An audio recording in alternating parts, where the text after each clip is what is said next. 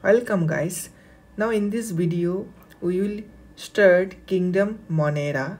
So before starting Kingdom Monera, let us first move on to our NCRT and let us highlight some important points in which is given in our NCRT.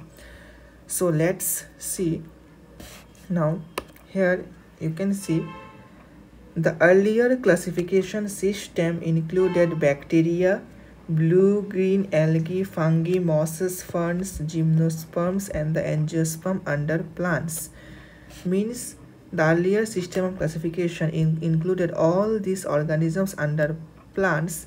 Now the character that unified this whole kingdom, the character that unified this plant kingdom was that all the organisms, mean the organisms of the plant kingdom, they had a cell wall in their cells. Now here important, it is not so important, here important is fungi and the autotrophic green plants, though they also showed a characteristic difference in their cell wall composition. What is that difference? The difference is fungi has chitin in their cell wall and the green plants had a cellulosic cell wall. In my previous video I have already told that it is very important that fungi had chitin in their cell wall and green plants had cellulosic cell wall. Many times questions have been framed from this line that fungi had chitinous cell wall, green plants have cellulosic cell wall. So this line is important.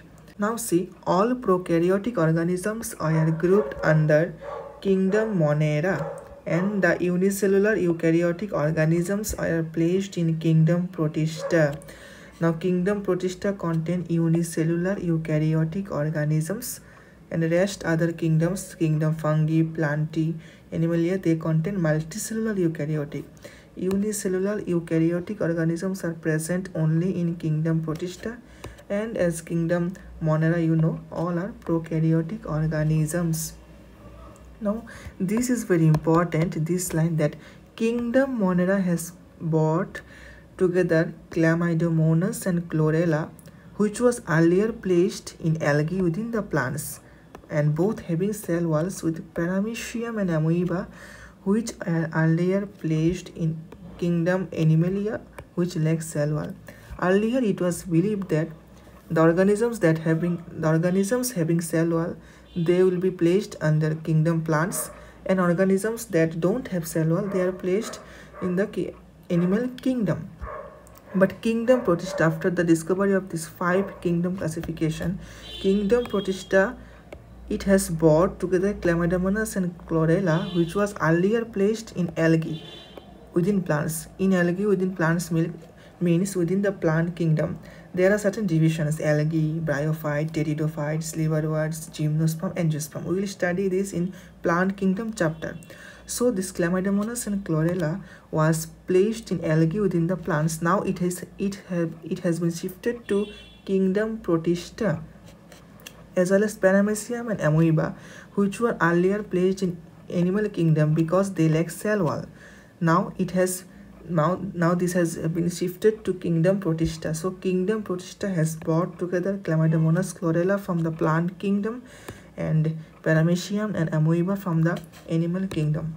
So question may be framed from this line, so please highlight this line. Now let us see Kingdom Monera. Now Kingdom Monera means bacteria. The sole members of Kingdom Monera are bacteria. Now these bacteria, they are the most abundant microorganisms on this earth. Now vast majority, now note it down that vast majority, maximum majority of the bacteria, they are heterotrophs, that is they can't produce their own food. Which type of heterotrophs? Parasitic and saprophytic. Others, the minority of the bacteria, they are autotrophic. Maximum bacteria are heterotrophic and the rest, they are autotrophic, that is they can prepare their own food. Now this is a very important line that is given in NCERT, that bacteria as a group shows the most extensive metabolic diversity. Now what does it mean?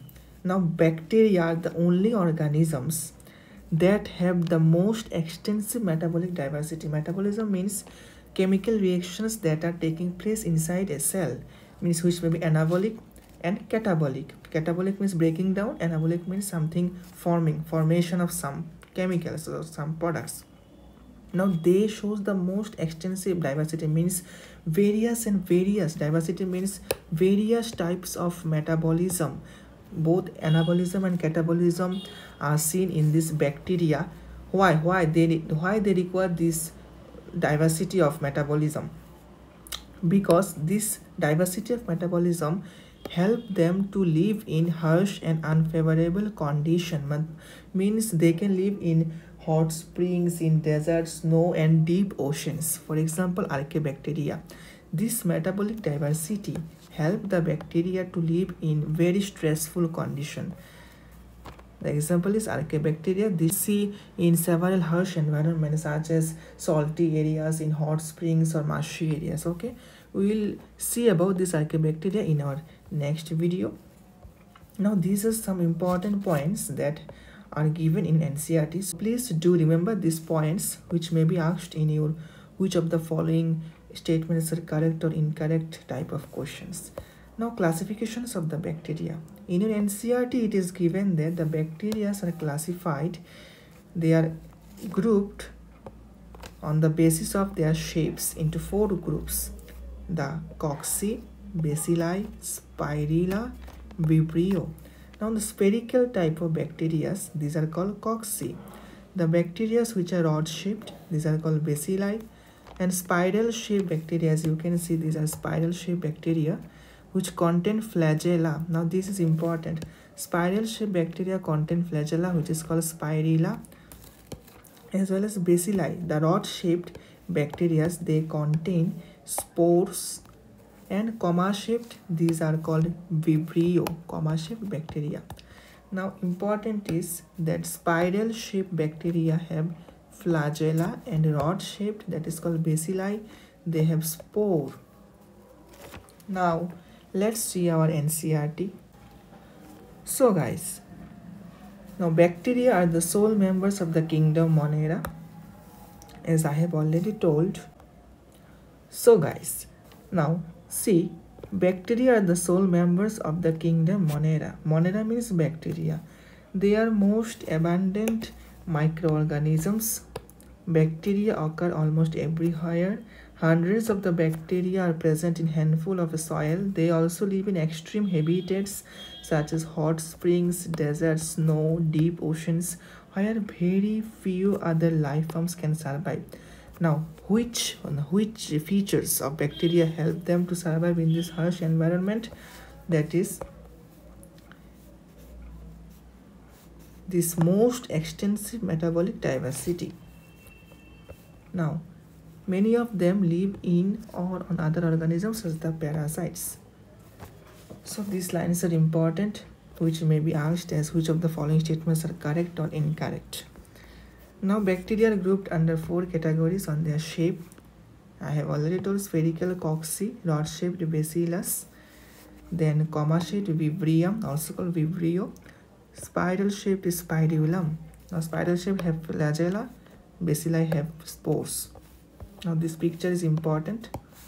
These pictures, though the bacteria structure is simple, they are very complex in behavior. Compared to many other organisms, bacteria as a group shows the most extensive metabolic diversity.